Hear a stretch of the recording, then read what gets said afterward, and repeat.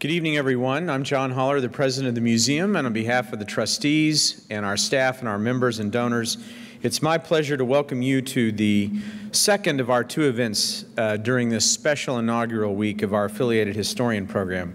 I especially want to thank all of you who ran the gauntlet of our construction project.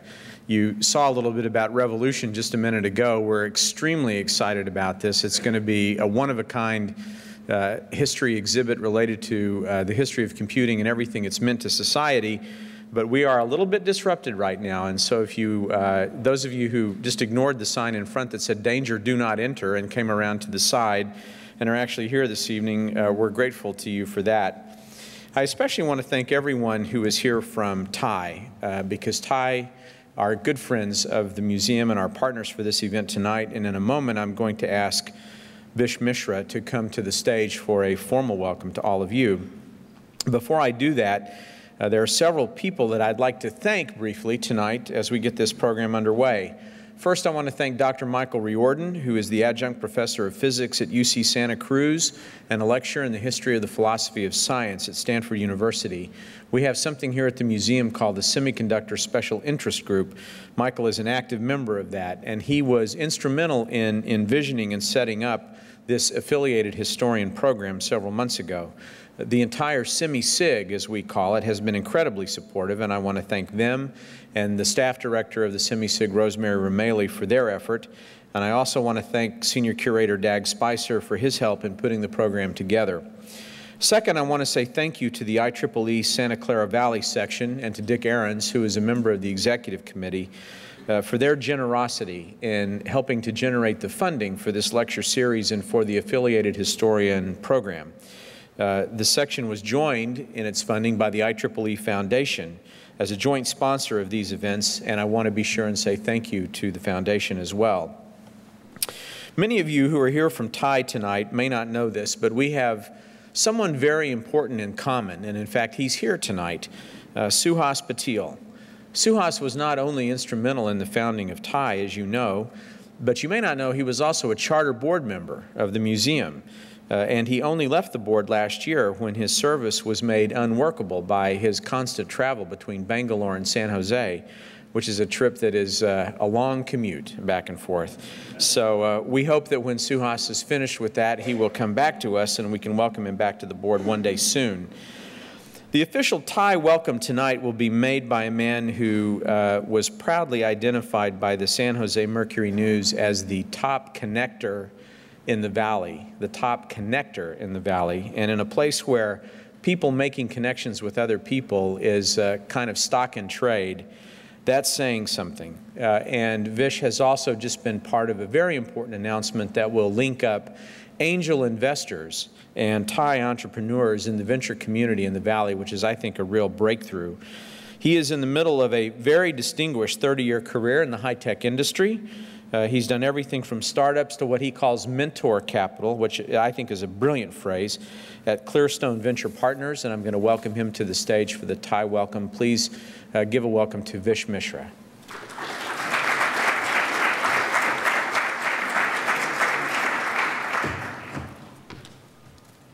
So I have only 59 seconds to extend my welcome. Anyway, I really feel very humbled and also intimidated in a way, sitting or standing in front of all these brainiacs in this room, you know, IIT and MIT, and I don't know how many other ITs are here in this room. So anyway, it's a sheer delight, and I'll just say it's Rosemary's insistence really paid off. That's what really brought us together. Several months ago, she contacted me. I said, come on over to TIE office. And Kiran Malhotra, Rosemary, and myself, we sat together and we kind of, you know, designed this kind of program. And so this is as a result of that. So I think she deserves, you know, our thanks for that. TIE, the many, you know, we already mentioned Suhas Patil's name. Okay, he's one of the TIE founders and TIE's first president, and I feel, you know, very humble that I'm, you know, following in his footsteps. I'm the 6th president here of TIE Silicon Valley. A couple of our board members are here, Murli Rangarajan and Shankar Trivedi. I saw them in the hall, and many of our TIE charter members are here. So anyway, just a brief thing about TIE. We started TIE now almost 18 years ago, right here in Silicon Valley, and it was started by those people who are, they came to America from primarily South Asian countries, India and Pakistan in particular, and they kind of realized their American dream and saw a level of success, and they said, gee, won't that be nice if we form a society and help others, anybody who wants to be entrepreneurs, and that's how TIE began, and little that they knew that time, or we knew, now we are into 13 countries, 55 cities, across 5 continents, and there are 15,000 members. So this organization is all individual member based, it's all volunteer based, and we just continue to do. Our whole thing is to just provide service to others. So we really a service organization, and we stand to help others. Anybody who wants to become an entrepreneur, they could come to TIE for inspiration, for information, for education, as well as help with preparation for their ventures. And as we just launched a program where they could also now get some much needed seed capital to put them on the first rung of the success ladder, as we call it. So once again, I'm just very honored, and I know you guys are going to enjoy this discussion that's going to take place tonight. So just welcome one more time, and thank you very much for having me over Computer History Museum. Rosemary, thank you.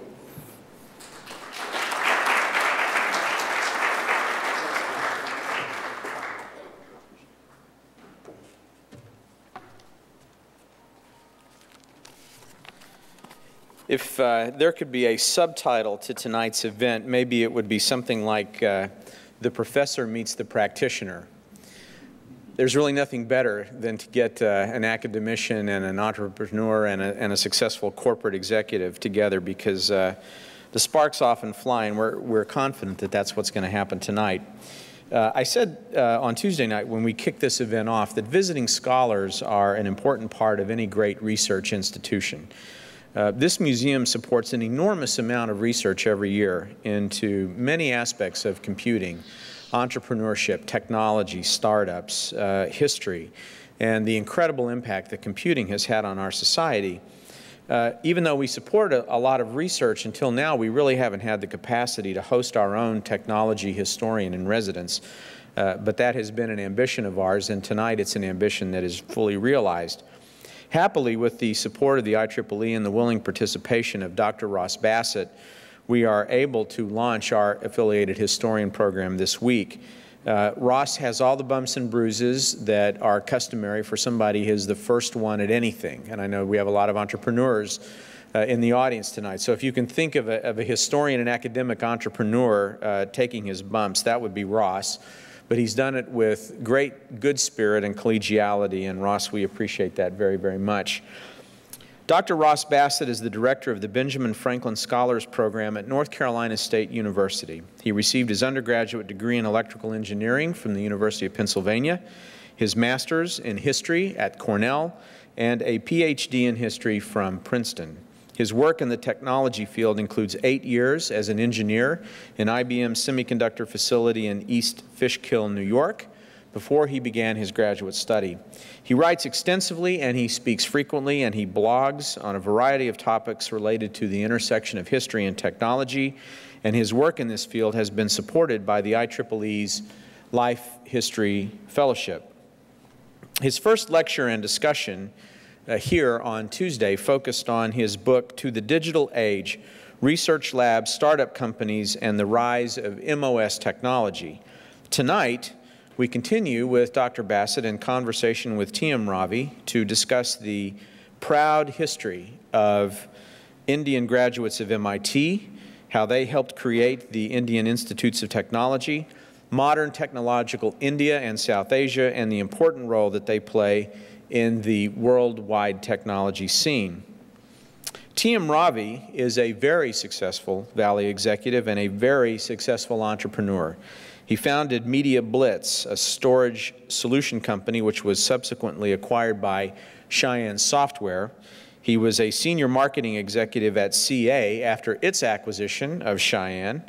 He left that to found and lead the VC-backed company Peakstone, and then he went on to found a wonderful company involved in the state-of-the-art of data archiving Mimosa Systems, which was acquired in February by Iron Mountain for $112 million. So Ravi has lived the Silicon Valley dream over and over. And so you can see when I say the professor tonight meets the practitioner, that's exactly what we have in store. So please join me in welcoming our first affiliated historian, Dr. Ross Bassett, and his guest, entrepreneur T.M. Ravi.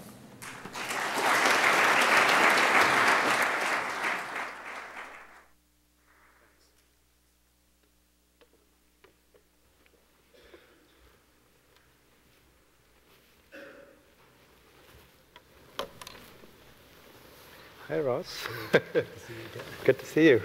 So Ross was here on Tuesday evening, and with an esteemed, a different crowd, a big crowd from Intel also. Yeah. So it's an interesting combination because Ross is a historian who's, I guess, writing about the very early days. You know, I was probably 4 or 5 years old, living in IIT Kanpur. And many of you, and I see many people here who, in some sense, live that history, and you're putting it all together at a macro level.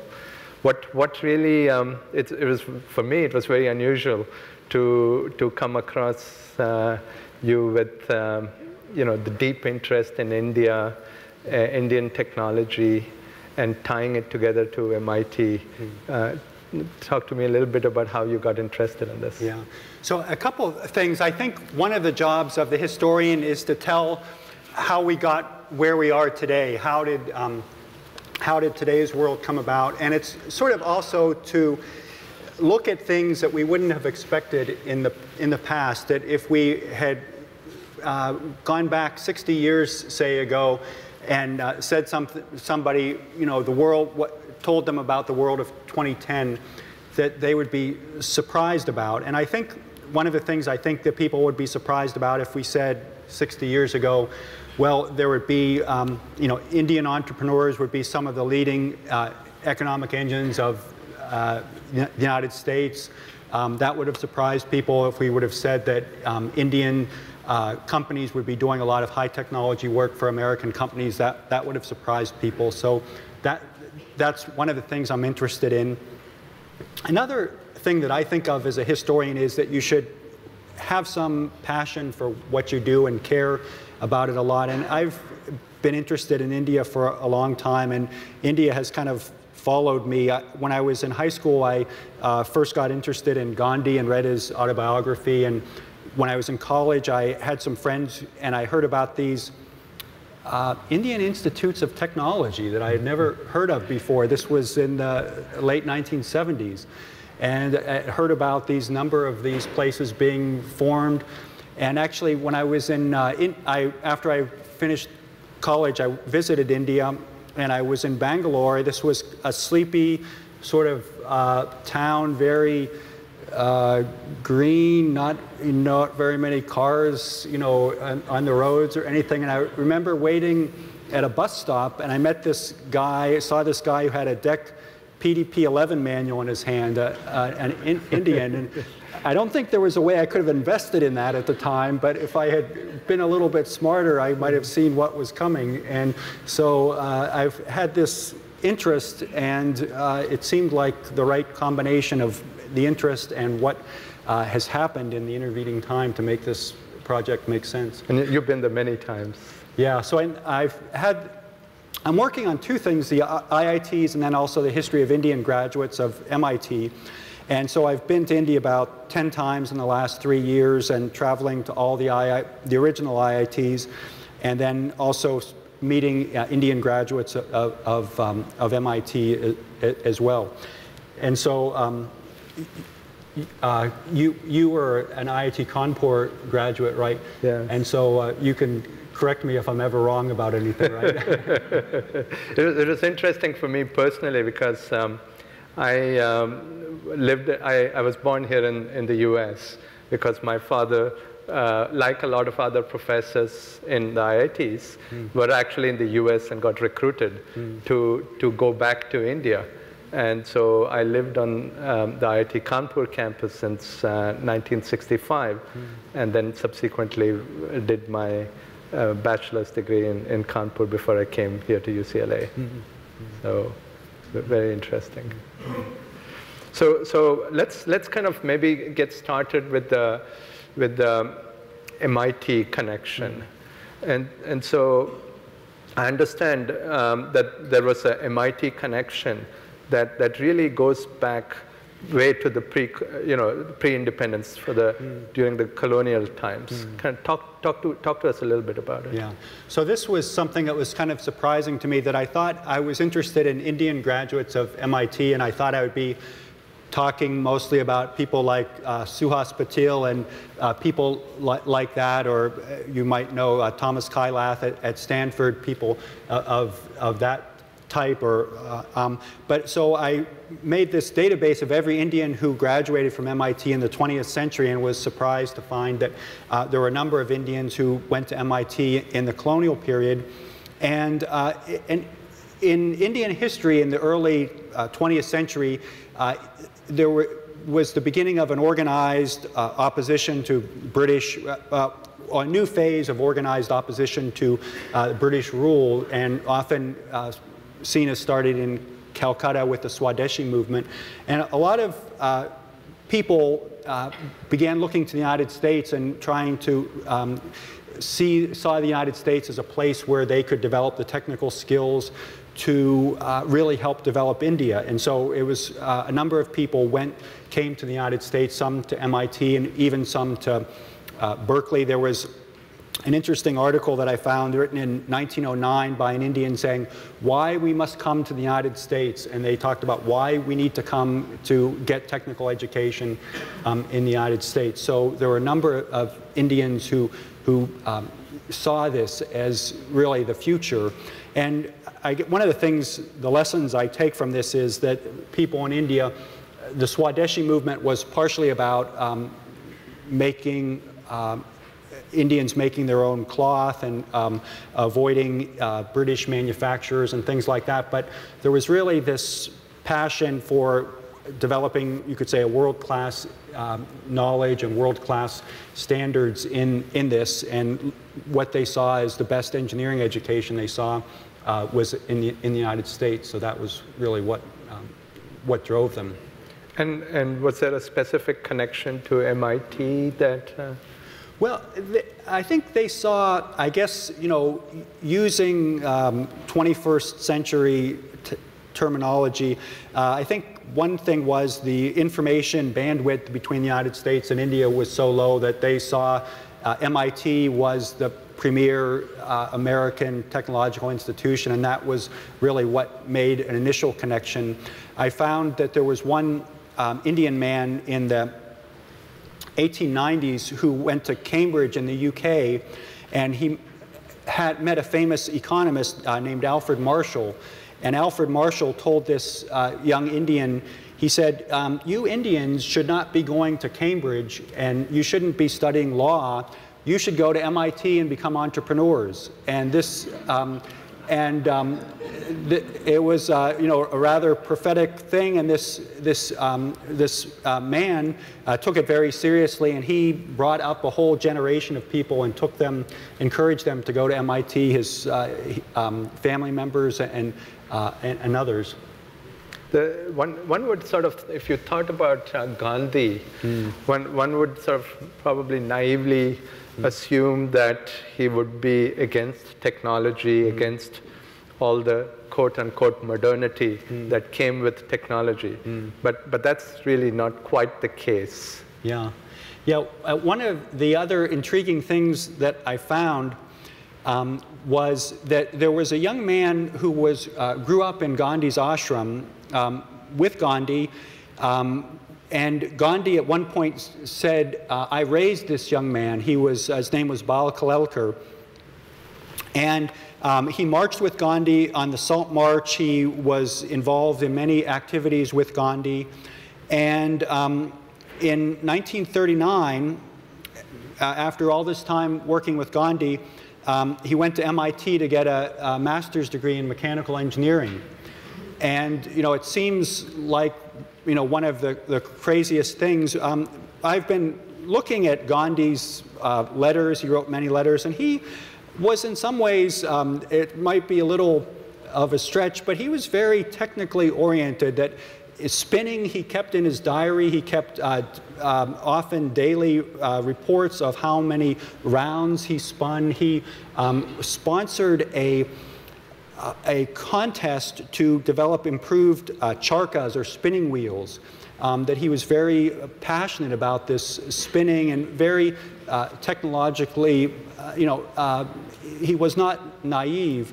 And so I can understand in a way that his public image was in some sense being against modernity, but someone who lived with him, like this young man, Bal Kalelkar, I kind of imagine that they might see this different side, and even though they hear Gandhi say things maybe about spinning, they see his life and how interested he is in technology, and they see sort of the logical extension of that would be to be an engineer and go to MIT, and so that's what he did. And so I guess as we kind of come down to the independence of India, Nehru, who was very progressive, who had gone to school in England, became a leading figure and then the first prime minister, and played a big role in promoting science and technology. Yeah. And so I guess you have a good perspective on that from your grandfather. Yeah. So my grandfather, his name was Sir K.S. Krishnan, and he was in Rangoon, and then India started shrinking because of it was getting close to independence, and then he went to Dhaka, and then became difficult, and then he went to Allahabad, and he got lucky there. You got to work hard in life, but you got to get lucky. And so he had a neighbor whose name was Nehru, who they used to go for a walk together every day. And one day Nehru became prime minister, and he said, hey, where's my friend? And he said, okay, I'm going to open a series of institutes, and they're called National Physical Laboratories, NPL. And so my grandfather went to Delhi to be the first director there. So let's kind of go to now. We are in the sort of the early 50s, and so India is beginning to look at education and specifically science and technology, and so through the Sarkar Commission, through the efforts of Nehru, the concept. The idea of IITs comes about. Talk to us about that. And so I guess this commission, the Sarkar Commission, is very famous for laying out the foundation of the IITs. And one of the interesting things about that is not very well known, there was this commission. It had a number of leading, and again, Ravi's family sort of testifies to this great scientific tradition that India has. Had a number of India's leading scientists on it. But it also had two young men who were not very well known to history, who were Indians who had gotten their PhDs at MIT. And so it was, in some ways, I think, they played a role in shaping this and sort of suggesting MIT as the model that India would develop. And it really, I think, testifies to India's desire to develop world institutions that met world standards, that were world-class institutions that would not just be, serve India, but really would reach the standards of the world, and that's really what they did, and so that was very important. And then ultimately, these initially 5 IITs, of course, were started with assistance from different national patrons. And that was interesting because you had different countries, United States supporting Kanpur. How did that come about with different countries supporting different IITs? Yeah, so it seems like Nehru and the Indian government was very shrewd. Nehru, of course, had this policy of non-alignment. Yeah, and so was able to get support from from many different countries to develop this, that Kharagpur had a number of different countries supporting it, and then IIT Bombay had the Soviets, and IIT Delhi the British, IIT Kanpur the Americans, and IIT Madras the Germans. West Germans, yeah. And so I guess you grew up with a fairly strong American presence in Kanpur. Yeah, so it was very interesting and unusual because I don't know, some of you are from IIT Kanpur. Kanpur is really in the middle of nowhere, a sort of a town that had it's a textile town that was great in probably the early 1900s. And so in the middle of Uttar Pradesh in Kanpur, they decided, I don't know how they chose Kanpur as the place. And so Kanpur had, as part of the program, a fair number of Americans living on the campus. And it was just an oasis out there. It had a whole runway with planes, and I don't know how many universities you know here that have planes and runways, and there was a reason they had to do that, because they had to bring in equipment and for different physics labs and computer labs and so forth. Yeah. So the early days of the different IITs, and you have a broader perspective. Mine is just related to Kanpur. How do you see, how did it kind of take off? How did, from kind of the concept stage, how did it become real? Yeah. So of course, Kharagpur was the first IIT, and so they, and I think a lot of them, again, in a sense, I think especially from the Indian side, a lot of them saw MIT as the model, even if their sponsor was not the United States, that MIT was really what they aspired to. And so that played a big role in a lot of the IITs. That I was speaking to Suhas the other day, and he was mentioning how MIT books were in the curriculum at Kharagpur, and so that was important, I think, in all the IITs.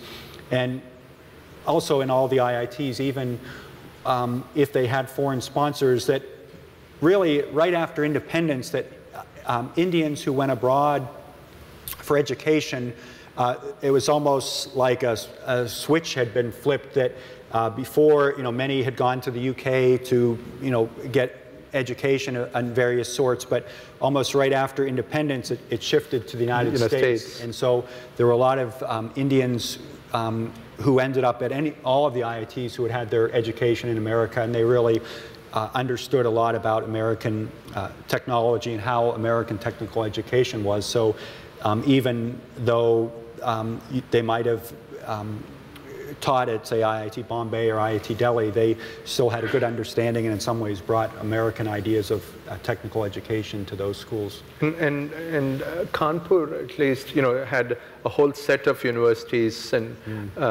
backing it. MIT was one of them, but there were a number of others. Yeah, yeah. So there were 9 American universities who supported IIT Kanpur, and just as a little bit of kind of local color, they MIT was sort of the anchor for this, and there were 3 MIT professors who went to Kanpur, and they got excited about the possibilities of supporting IIT Kanpur, and they came back and said, let's have a project where we get different American universities involved. And so they approached 10 American universities and say, would you, support a program like this? Would you get involved? Would you maybe send faculty? And 9 American universities said yes, and 1 American university said no, we don't want to be involved in that. And the 1 American university that said no was Stanford.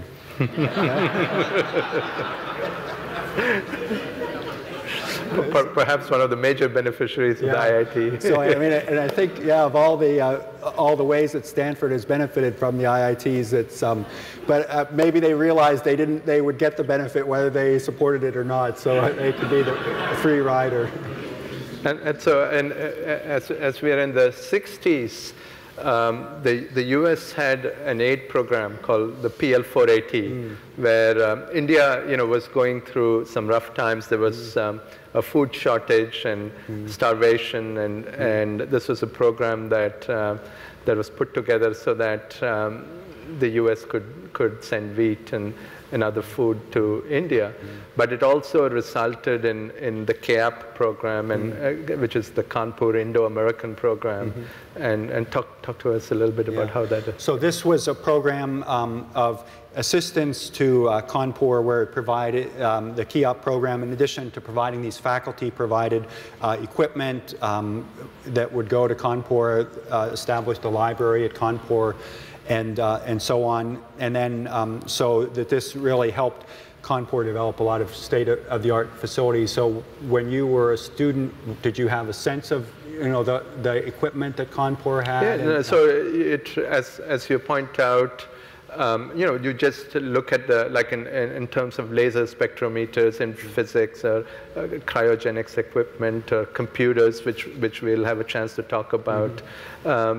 India, if you looked at, and perhaps this was the advantage of Kanpur being tied to United States and universities here, because Kanpur simply leveraged the best practices that were there in Caltech and MIT and Purdue and the different institutes.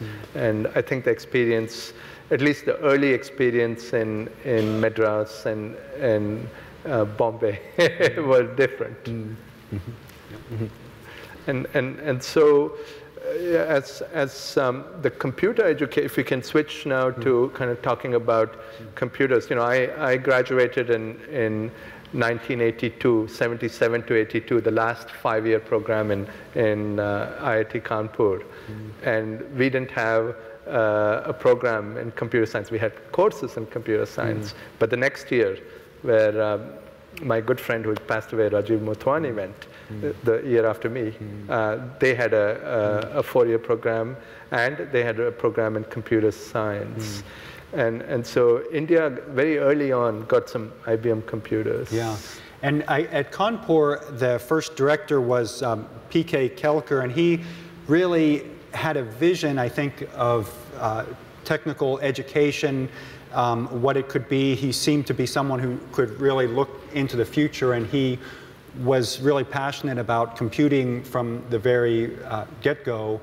And so, I mean, it ended up almost simultaneously that IIT Kanpur and IIT Kharagpur each got IBM 1620 computers that really were, especially at Kanpur, then integrated very closely into the computing program, and so that they were very important. That from I think it's like 1965 that everyone at Kanpur learned how to program a computer, and I think it probably wouldn't have even been the case in the United States that every engineering student, like, I wouldn't imagine that my university, North Carolina State, everyone would have learned how to program at that date. So, I mean, it was very advanced.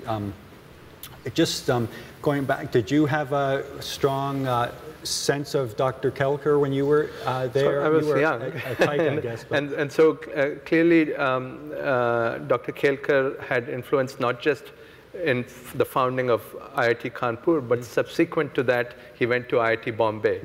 And Bombay had the mixed blessing of getting Russian, Soviet support, but Kelkar was able to take what he learned from Kanpur, because not everything worked the way they had planned, and really start implementing the same kinds of things, the same syllabus, the same processes in Bombay. Yeah, and he, I guess, actually, he had helped plan Bombay, then went to Kanpur, and then he was from Bombay. Bombay, yes. And came back to Bombay after that. And so along with these computers that came, also came, I guess they recruited professors from United States and developed a curriculum of education in computer science. Yeah, and so initially, I mean, it's quite remarkable in a sense that there were some a number of very prominent professors who went with this computer. One was a man by the name of Harry Huskey, who was involved with the ENIAC, the first computer, and really one of the leading, he was a professor at UC Berkeley, really one of the leading figures, a professor at Princeton. Several people from Princeton, Geo Wiederholt, who was professor at Stanford, who really helped get this program going and really played key roles in this. And then they were able to recruit a number of faculty to run this computer center who had been trained in the States. Professor Rajaraman and Professor Mahabala. Mahabala, yes. And so if you think about the early books of programming and computer science in India, there's a Rajaraman and others who developed them. Yeah, so and they had an impact beyond just Kanpur. Yeah, so Professors Rajaraman and Mahabala were in some ways evangelists for computing. They had a number of courses that people would come to from Kanpur all over India that I don't know if you recall this, that they talked about their wives would cook meals for the attendees. Some attendees, Kanpur is in Kalyanpur, some distance, maybe 15 miles from the train station or so. Some people would ride bicycle rickshaws from the train station. Or tempo is like a little. Yeah, and so there was this passion to learn about computing from Kanpur. Yeah. And so the early computers came from IBM, and I guess IBM was the supplier of, sort of main supplier of computers till one day sort of it became DEC. Yeah. So I guess IBM got thrown out of India in 1977, and so I think it was at that point when Kanpur upgraded that they went to digital computers. Yeah. There's a kind of a story there behind IBM, which is that even though places like Kanpur and Kharagpur got computers from IBM, they tended to be much older and kind of a previous generation, which was not very thoughtful of IBM. But it did help ultimately because there wasn't a lot of support, there weren't a lot of tools. So the people had to get their hands dirty and develop compilers and develop tools. Yeah, and I guess one of the things about the IBM computers were they were pretty reliable and had standard service. IBM maintenance people would come and maintain them. Those of you who maybe went to IIT Bombay might remember Professor Isaac there, who was responsible for the computer center, and they had these Soviet computers, and they had to do all their own maintenance themselves, that they had to build all these boxes, add-ons, and spend a lot of effort in hardware, and they weren't really able to spend much time doing programming at IIT Bombay, and because of that. Yeah. So which kind of, as we get to the early 70s, you know, there was a fairly big presence of Americans in Kanpur, IIT Kanpur, and as we get into kind of the early 70s, that's 1972 when there's the Bangladesh war, and India is, I guess, finds itself on the other side where the United States and Pakistan are very closely allied. And as a result, Indira Gandhi has really a change in her position and her approach. It didn't help that Nixon and Indira Gandhi didn't get along either, but that impacted Kanpur in particular. Yeah. So again, and you probably experienced this, and maybe many of you in the audience did. Again, the relations between the United States and India were, terrible in '72, '73. That Richard Nixon, with the war in Bangladesh sent the aircraft carrier Enterprise into the Bay of Bengal in what was sort of a hostile gesture to India, and things really fell apart between the United States and India. And this program with the Kanpur Indo-American program kind of had a very hard landing, you could say. Abrupt, yes. Yeah, that there was some thought it could be continued on and maybe gradually phased out, have different aspects, but it came to a very harsh ending, whereas the other programs, IIT Madras, Bombay, Delhi, had maybe more graceful conclusions. But at the same time, I think a lot of Indian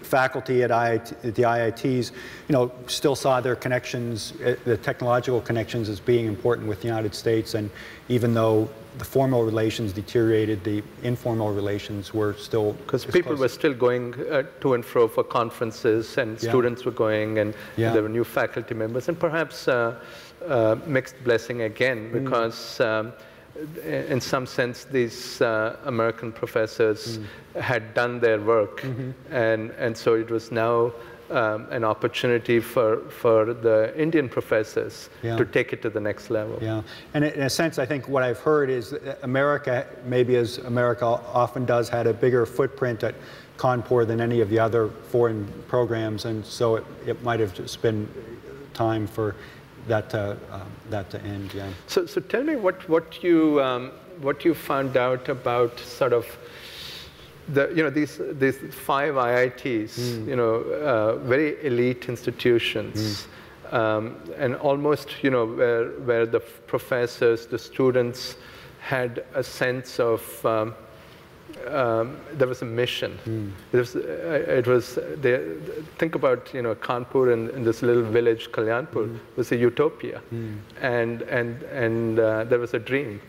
And how do you see that? Yeah, again, you see this passion of Indian professors, and maybe you could talk about your father in this regard, but that you have these Indian faculty members very often at Kanpur, especially pulled back from the United States, who have positions often in various forms, and really have a passion to build India, and really just committed to that science and technology are going to build this country.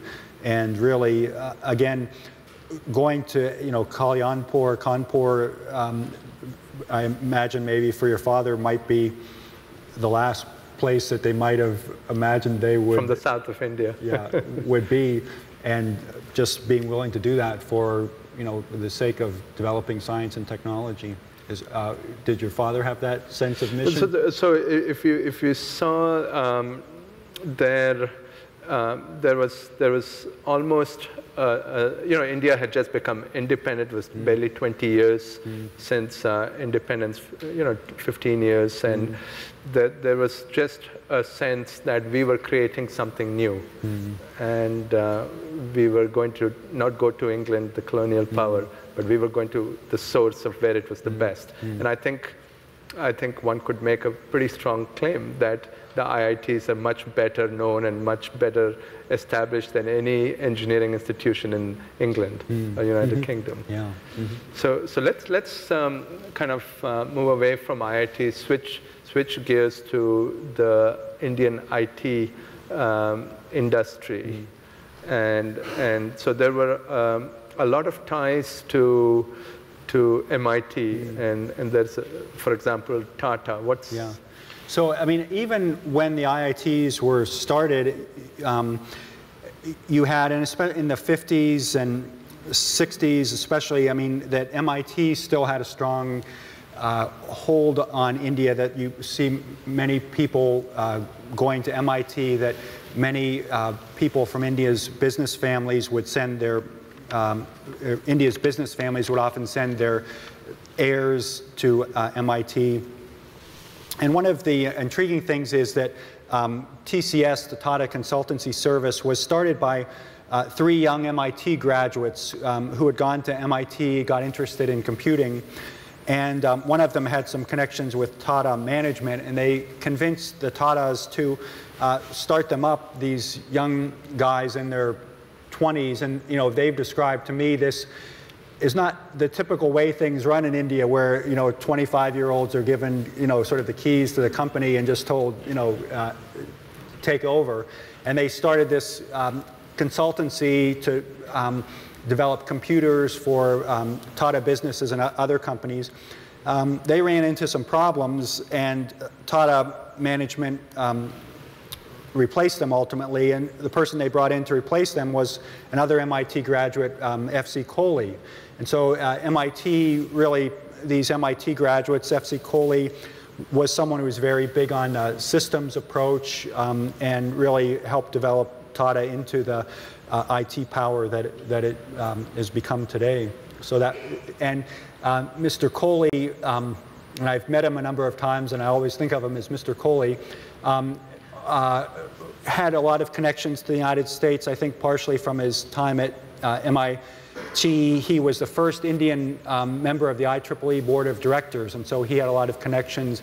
He ultimately was able to get Tata connected up with Burroughs, and that was really their first big business in the United States, that they did Tata Burroughs and then doing IT work for Burroughs Computers. So that was very... And then you had Putney and Infosys. Yeah.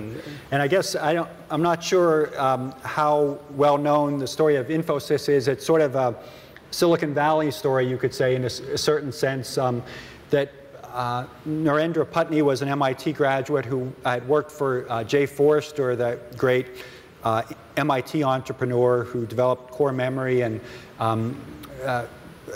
did many other things. And he got this vision for outsourcing, doing work for American companies in India. And so he developed this company called Putney Computer Systems. They were marketing Data General computers, doing work for Data General. He put together this great team of 9 people who were top flight engineers. And I think, as maybe you all know, in Silicon Valley, when you put together top flight engineers, they're not always happy to stay in one place, and sometimes they have minds of their own. And so this group that Mr. Putney put together left and decided they wanted to form their own company, and it was called Infosys. And one of the things, though, I would say is that these guys, even though they were top flight engineers and are icons today, Narayana Murthy and Nandan Nilekani and so on and so forth, at the time, they would not have been able to have gotten the business that Narendra Putney was able to get because of his connections at MIT, that he knew through Jay Forrester. He knew many people and was able to make the connections in the United States. And then once these connections had been made and these people had these connections, they could continue on with Infosys. But it wouldn't have worked really without Mr. Putney. Was sort of the inadvertent connector of the Infosys guys with the American business world. And you know, prior to that, in the 70s, there was a lot of concern about brain drain because what was happening is probably 60–70% of an IIT class would be going directly to the United States to do their master's or PhD and never come back. And there was a very significant investment that the Indian government was making in these young students. But it wasn't all bad for India. Yeah, and I guess, and I think, again, many of you here tonight are proof of that. I mean, this whole IIT thing was an act of great faith, you could say, in the Indian government. Again, thinking back to 1963 and bringing in computers, it seemed like maybe a crazy thing to do, but ultimately over a very long term that... Computers in a country where there's a lot of people and you don't want to automate anything because you put people out of work. Yeah, that it seemed like a completely counterintuitive thing to bring computers, labor-saving technology to a country that has an abundance of labor. And it was very controversial. That some people have described to me how there were protests by labor unions keeping computers from being installed in different locations, but ultimately it proved to be a very successful in technology for India, and in some ways the same way with the IITs, that there was some doubt. I mean, you must have been there. The 70s seemed to be a period of a lot of questioning about, are these really worth it? You know, maybe the IITs didn't have quite the reputation in India that they do now. Did you Well, the IITs had a great reputation. The problem was that all the people were coming here. and so you know, my perspective on this is what happened, and many people here are proof of this, is they came here, they got established in industry, in universities.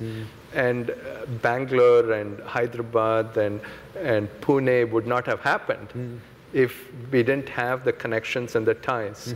It isn't an accident that India got, you know, a lot of the outsourcing offshore business process work, and you know, China or some other country didn't. It's these networks had been built over 20, 30 years. Yeah, so I mean, you see, this was in the United States in the 1960s, early 1960s was a very idealistic time in the United States. I think President Kennedy, this program really developed with President Kennedy, and John Kenneth Galbraith was the American ambassador. And there's just a lot of idealism and enthusiasm about this, and really a lot of MIT professors were willing to go. And you see, in retrospect, they did it at kind of a non-trivial personal cost, that a lot of them, a number of the people, especially I know of at MIT, and so you know, they thought this was something that was important, and they really did it. And I think, I don't know if your family had a lot of connections, but there were many, I think, who had a lot of faculty and students at IIT Kanpur, had a lot of close connections with American faculty members. Was that, yes. Your experience? Yes, indeed the case. And you know, their experience, you know, they had gone and lived in India, and they had an experience in India, and clearly that gave them an understanding of the culture, the people, that helped make it easier for Indian graduate students, for Indian students from IIT to come and study in places like MIT. And I think what also helped is the visa policies of the United States. So I don't know if it was during Kennedy or Johnson that it became much more liberal. So it was relatively easy to get a visa to come here to study. Yeah, so when the IITs, this program started, the United States had very discriminatory immigration policies that made it very difficult for a lot of Indians to come to the United States. There were times where there was a limit of 100 visas from India that would be allowed, and so there wasn't really any expectation almost that any Indians would come to the United States. There wasn't any, that wasn't really seen as a possibility. And then in 1965, the immigration laws changed to make it possible for Indians to stay, and then that happened. And so if we come to today now, and what do you think, you know, so a lot of this happened in the 60s and the 70s. What do you think today is the connection between IITs, MIT, and IT industry, both Silicon Valley and Bangalore? Yeah, I'm not. You might all be better equipped to answer this than I am, but just in. You're a historian. Yeah. So I talk about the past and not the present, but and I guess I'd say if knowing about the past, you know, gives you any qualifications to know about the future, I would be much richer than I am. But my sense is, just in visiting at the IITs, that there's a lot of opportunities in India that didn't exist in maybe the time that you were graduating from IIT Kanpur, and that the connections maybe to graduate schools in the United States are maybe not as strong or compelling that everyone doesn't feel they need to go to American graduate school, or even that their future rests in America, which, yeah, and with the presence of many American multinationals in Bangalore and so on, gives a lot of opportunities. You can go and work at Google or Microsoft. In Bangalore, yeah. And Hyderabad. Yeah. And I guess what is also very important is, while the IITs were very critical in the early stage, in India, because of the English, because of the British, had developed really a fairly broad system of very good universities. It wasn't just the IITs. Yeah. And then India has really continued to build on that. I mean, with a number of universities. I mean, you see many. And when I was looking at the Indian graduates of MIT, I mean, there are many IIT graduates who go to MIT, but there are many who are from other schools as well. And there is a complete ecosystem of a lot of talent in India. And I don't know if it's completely politic to say it, but other than at the IITs and in India, that there's a lot of great engineering talent. And you met some of the IIT students who are now professors at MIT, Arvind and others. Yeah, yeah. So what's we'll wrap it up and then we'll take some questions. What's the sort of lesson learned here, and does this apply to other developing countries? And this was one revolution. There are other revolutions that go beyond. So, for example, there was information technology. Are there other kinds of lessons to be learned for other phases? Yeah. I mean, I guess so. One of the things I think that we see about India was, I mean, that there were often two tendencies in India. I think one, to look globally and look all around the world and look for best practices, and one was to just try to focus on India and try to look narrowly. And I think the inclination to look globally and look at best practices was what ultimately dominated and has been very instrumental in helping India grow technologically and bringing a lot of wealth to India. That had India just decided or focused completely on itself. I mean, again, there were criticisms that maybe they should have, MIT wasn't the right model, and they should have universities, technical universities, that were focused on more indigenous, sort of low skills, technical skills, low, appropriate technology, as they used to describe it as. I don't think you'd have the same effect today. So ultimately, in the long term, that was a very wise strategy, and the people who were involved in it maybe didn't get to see completely the benefits of what happened. And I don't know if other countries could do it. And again, it took such a long time to happen, and I don't know the same possibilities. India's sort of had the advantage of being one of the first countries to really lay out this strategy over 50 years. And the opportunity, so clearly the computer industry in India is in very early stages, and you still don't, in very early stages of product development and going after, the indigenous market, and so India has had an advantage, which is we could leapfrog. We didn't have to. We could skip phases and just jump. Like, for example, from landlines to cell phones. And so I would say a lot of people here would agree that the mobile phone infrastructure in India is better than here. I live in Portola Valley. I don't have cell phone coverage. Yeah, so that's one of the things that I've enjoyed when I take the train from Delhi to Kanpur, speaking on my mobile phone with my wife in the fields, and it's quite remarkable to be able to do that again with better coverage than I have in my office 2 miles away from my wife. Yeah. But one other thing just about this is that I think India developed in IT with an understanding of American technologies and understanding where India could leverage its strengths, that they didn't try to replicate, you know, the hardware industry or the semiconductor industry. That really wouldn't have been an area where India could leverage. Just the level of investment was prohibitive. But they saw, you know, software really had the advantages where they could leverage that. Good, good. So we have a whole deck of questions.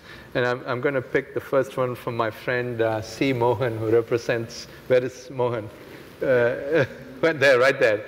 And so Mohan is a fellow at IBM. And so he takes issue to my comment that IBM was dumping old computers at IIT. I have a bias here, so why don't you take that question? Well, I mean, well, thanks a lot for, I think this is a no-win situation, so I don't know who I have to decide who I want to alienate. But, I mean, I think there are a lot of complicating factors. I'm not quite sure. You know, mine was a very specific point that IIT Madras got a 370 model. Yeah. I wasn't trying to in general say that. Yeah.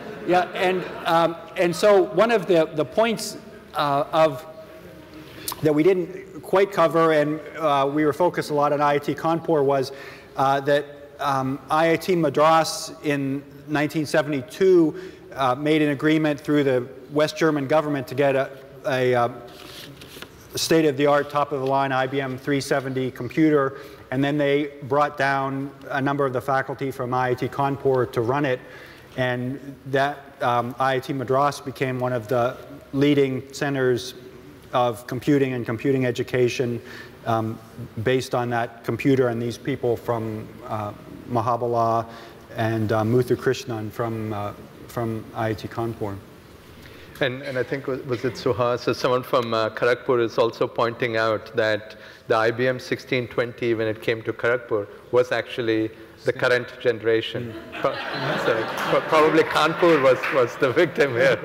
Well, okay, IBM, you win. Yeah. And it is interesting that the IBM 1620 was the computer that many American engineering students got their introduction to computing on, and then also many of the students at IIT Kharagpur and Kanpur got their introduction on. So there's a number of Indians and Americans who had the same experience on these computers. And so one of the members of the audience is pointing out that Professor Mahabala, who was at Kanpur, subsequently went to Madras and was the head of the computer department there.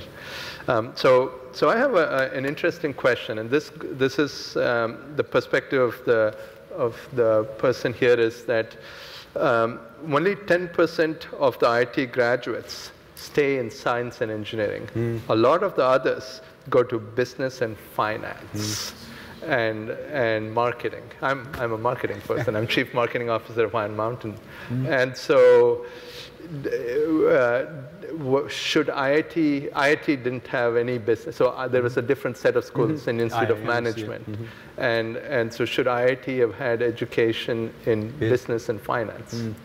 I think many of them do now. I know IIT Kanpur does, and I think IIT Bombay does, and I guess, I mean, that trend is true also among American engineers, so I don't know. I think you have financial engineering being very popular among MIT PhD engineers and so on, so I think it is just a trend that is happening, happens. So one more, and this is the last one on IBM. So another person points out that IBM was technically not thrown out of India. Indira Gandhi just insisted that that India have 51% ownership. Yeah. Point taken. So Ramesh Babu is an IISc grad as a question about Indian Institute of Science. And there's a very similar question about other institutes other than MIT. Indian Institute of Science in Bangalore is again top, perhaps less for engineering, more for science. Any thoughts on how important IISc was in the development of IT industry? Well, so yeah, I mean, I think it provided a lot of top flight scientists for India, and there's a lot of it seems to be one of the most attractive places for researchers that, and then it had a major supercomputer system that Professor Rajaraman came down to lead. I guess I'm not and it's become one of the places I think now where you see some of the model of Stanford of professor entrepreneurs, that there's another MIT graduate, Vijay Chandru, who's started some both IT and now biotech companies. So it's been very important in that way, not quite in the same way that the IITs have been. So this questioner asks, how are IITs positioned now? And are they still going to have, it's something we talked about, are they still going to have the same impact? Yeah. So again, I'm a history professor, so once I can tell you about everything that happened before 8:15 today, but anything after that is I'm not very good at. But I mean, I think so. One of the challenges of the IITs, I think, they've been great undergraduate institutions to be the sort of research-centric kind of university institutions like MIT, Stanford, Berkeley. They certainly aspire to that, but that has been, I think, one of their big challenges. And so whether they can do that and be the engines of entrepreneurship, I think is a big challenge. I think there's some efforts. I know like Professor Junjanwala at IIT Madras has a group that's doing a lot in that area, but that's one of the big challenges that they face, I think. A number of people asking about, are we overemphasizing the importance of MIT? And there are 4 or 5 questions, and one of them asks, why is it that you don't have a lot of Indians in the Boston area? You really have a lot here in Silicon Valley. So are we overstating? Yeah. Well, I mean, so it does seem that there is this migration, some polarization, I think, from among Indians, and I've talked to a number of people about this, from Boston to Silicon Valley. But I guess what I'm interested in and thinking about is really, again, over the 20th century, and even particularly during the time when most Indians returned to India, that MIT played an important role. That I mentioned this, and I guess now would be a time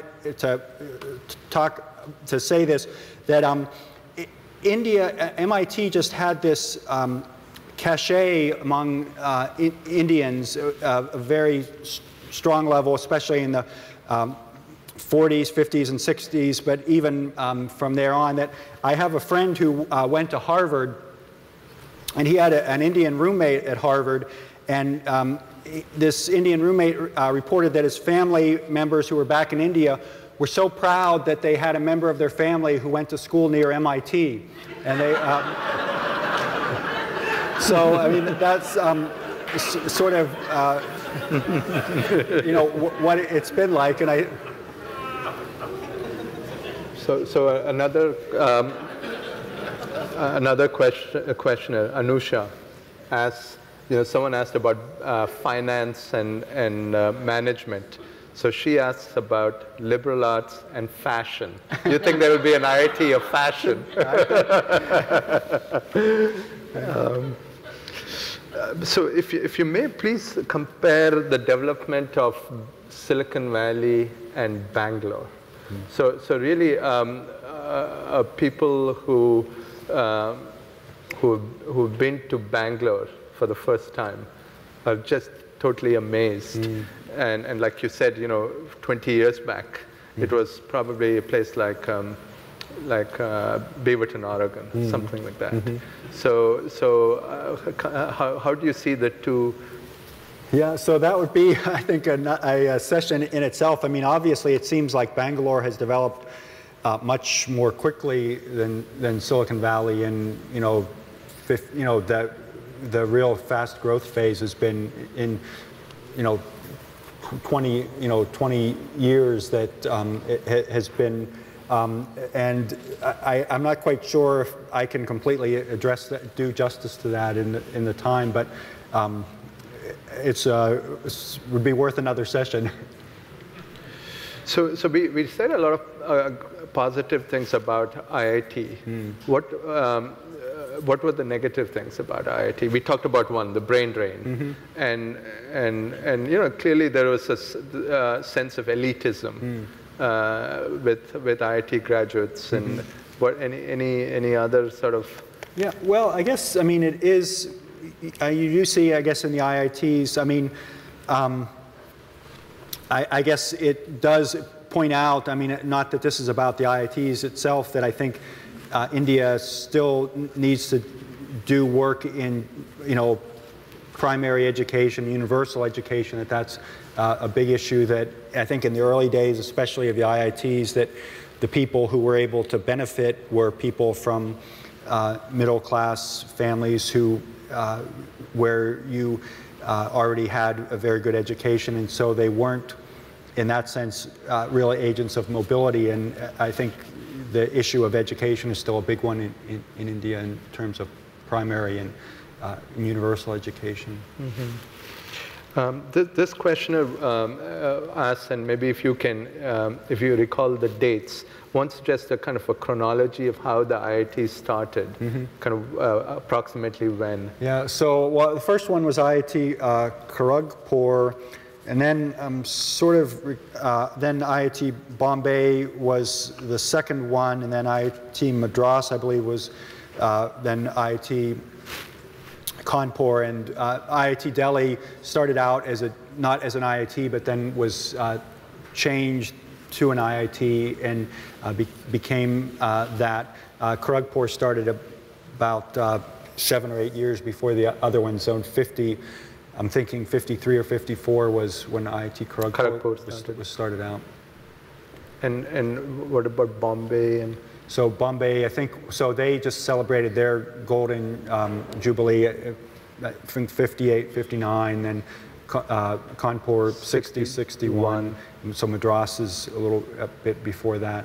Okay. So. This questioner asks, and so this is many of us who went to the 5 IITs have a bias about this. What do you think about, IITs are now spreading, and you slap a new label on an old institution, call it an IIT. You've spoken to a lot of former students, former faculty members. Do you have a perspective on is that a good thing? Is the brand, is it getting diluted and tarnished? Yeah, I don't, it does, in visiting the IITs, you see, it seems like the IITs have difficulty providing a faculty for the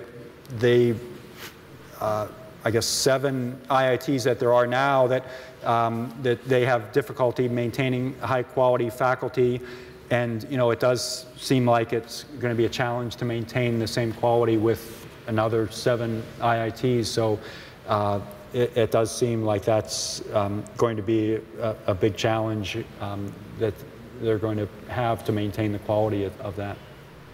And it's really, IITs had a set of curriculum processes, systems, and I'm just not familiar with how it is in Bhubaneswar and Roorkee, I think, and all of these places. But I guess what I say, it's remarkable that India kept the IITs together as a brand. That you could imagine a scenario where each one is seen quite a bit differently, but what people see is the IITs, and so it doesn't, IIT Kanpur, Kharagpur, Madras, Bombay, and Delhi for 50 years were kept together and identified as a brand. And I heard that they were trying to start IITs in Malaysia, and it's a kind of a franchising business now. So we talked a lot about IIT Kanpur, I guess because that's the only one I'm familiar with. Was there anything different, this questioner asked, about that and their academic philosophy from the other IITs? Well, there was, but ultimately I would say that all the IITs converged on the same model. That, just to give one example, that IIT Madras was started by the Germans, and the Germans had a very heavy emphasis on manual work, that there were the machines and lathe. And so I don't know if any of you are Madras graduates who did machine shop work for a long time. So Kanpur, and taking the MIT model, sort of minimized that sort of thing. But incapable of screwing a bulb. Yeah. so I mean, each one started with their own distinctive characteristics, and then over time they converged on something similar. Yeah. So we talked a little bit about this, but somehow the IT industry in India almost exclusively grew in certain areas. Not across all of the computers, so there's no semiconductor, very little hardware, very little of those kinds of things. And so, is it just the cost of equipment? Yeah, I mean, I think there were efforts to do semiconductors. There was a plant made in Chandigarh, and Gulu here. Advani had been to worked at semiconductor companies in the Silicon Valley and went to them.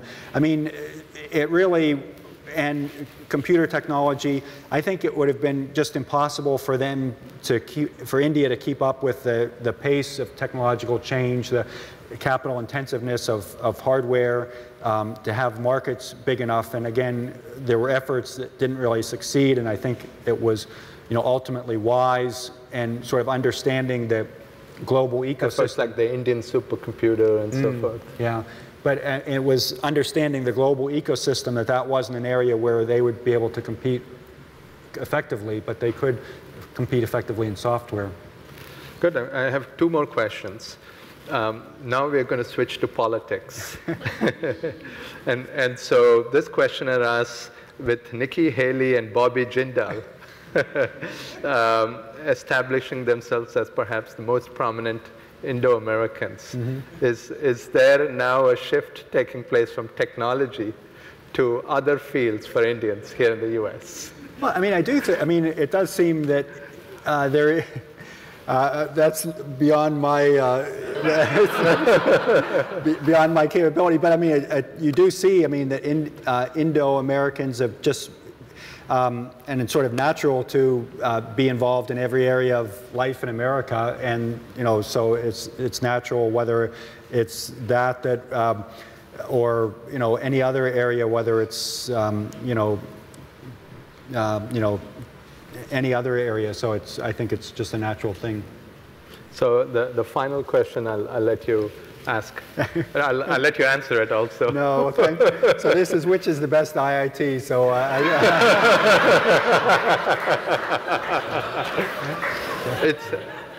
it's really an honor and a pleasure for me to have spent time this whole week with you.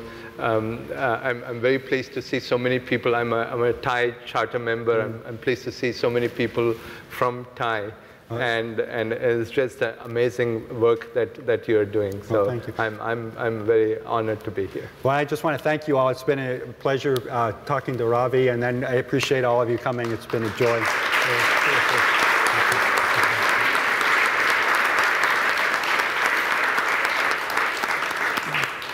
Thank you very much, Ravi. Thank you. You did a wonderful job as a moderator, and Ross, thank you to you. I want to say just one other word of thank you, and then a couple of quick announcements. Kiran Malhotra, who is the executive director of TIE, has been extremely helpful in setting this up, and I just want to say thank you, Kiran, because it's been terrific to work with you during this. This has been a couple of remarkable nights, because we looked at the history of the MOS semiconductor on Tuesday night with Les Videz and Lou Terman and David Hodges. Andy Grove was here in the audience. Tonight we had the grandson of Nehru's good friend and the first director of the precursor of the IITs, and Vish Mishra and Suhas Patil. Gio Wiederhold is in the audience here. Now, Ross, you're the catalyst for all of this, and it's the fact that you're here this week that those pretty remarkable things happen. So I just want you to know how much we appreciate that. These two lectures will be on our YouTube channel. It's youtube.com/computerhistory. We have our own branded channel. This will be the 82nd and 83rd programs that we have up there. I hope you'll go and see those in about a week. I hope you have signed up for our next program Wednesday night. Mark Zuckerberg, the CEO of Facebook, will be here with David Kirkpatrick, the author of the best-selling new book, The Facebook Effect. It's now oversubscribed, so if you haven't signed up, I apologize, but we probably won't be able to cram you into a room that's sure to be full of people. We'll have another event in August, which will be another event in our Net at 40 series as we look back on 40 years of everything that led to the internet. So we're delighted to have you here. And let me just say one other word that, Robbie, we've got a small gift for you. It's a copy of this book, Core Memory, which is a memento of some of the best things in the museum, photographed by a great young photographer named Mark Richards, and we're going to present that to you as a token of our thanks. Thank you very much. Thank you. Thanks. Thanks, everyone, and good night.